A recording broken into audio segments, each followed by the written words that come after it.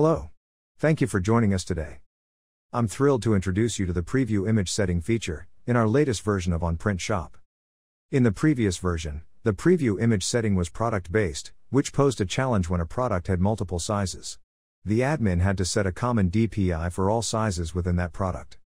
However, in this new version, we have made a significant improvement by moving the preview image set from the product level to the studio level. We have introduced a dedicated page in the studio settings, where the admin can conveniently set the preview image DPI, based on the size. This setting will be applicable to all products of that size, providing a more flexible and efficient approach. Here you can update the DPI based on the size. You can create a different range of sizes, and set the sizes. Also, you can set the minimum and maximum dimensions in pixel. Let's see how it works. First, go to the Products Designer option.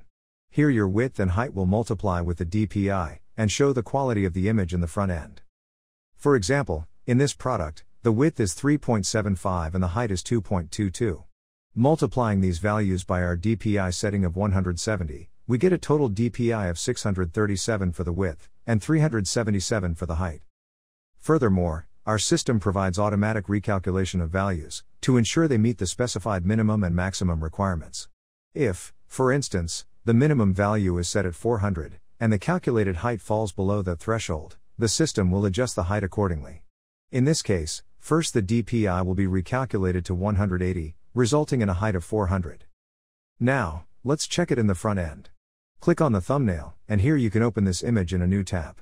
When you hover over the tab, you can see the DPI values. And that's it.